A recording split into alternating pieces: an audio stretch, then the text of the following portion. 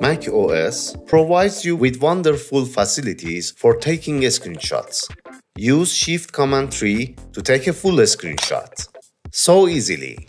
Before your screenshot is converted into an image file, a floating thumbnail will be displayed in the corner of your desktop and you can view it before using it, share it, or delete it if you're not satisfied. But if you want, you can edit it by clicking on the pen.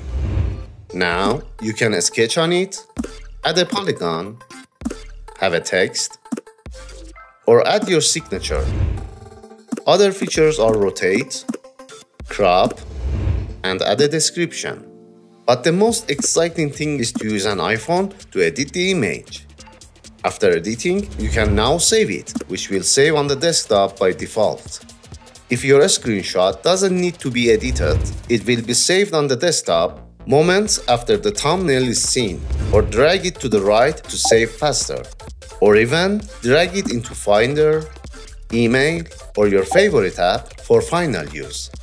When you need to capture a part of the screen, press Shift-Command-4 and select that part with the crosshair to have a picture of it.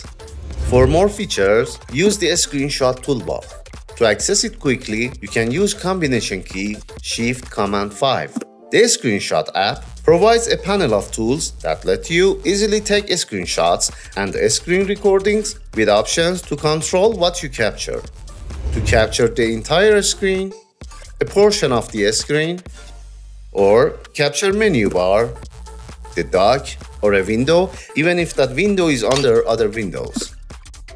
To copy a screenshot, to paste it somewhere, press and hold the Ctrl key while you press the other keys. To make sure to catch our helpful videos, please subscribe.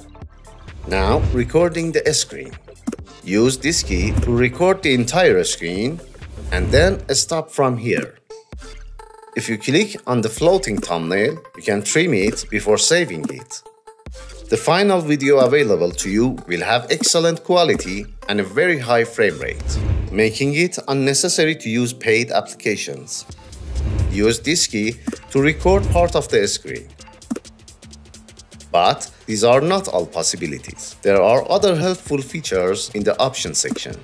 You can choose where to save the screenshot or a screen record file or to which application to use it. Or have a countdown of 5 or 10 seconds before recording or a screenshot. If you need to have a voiceover on your video, you can do so by activating the microphone. Other options are show or hide floating thumbnail, remember last selection, and whether or not mouse pointer can be seen in the final screenshot.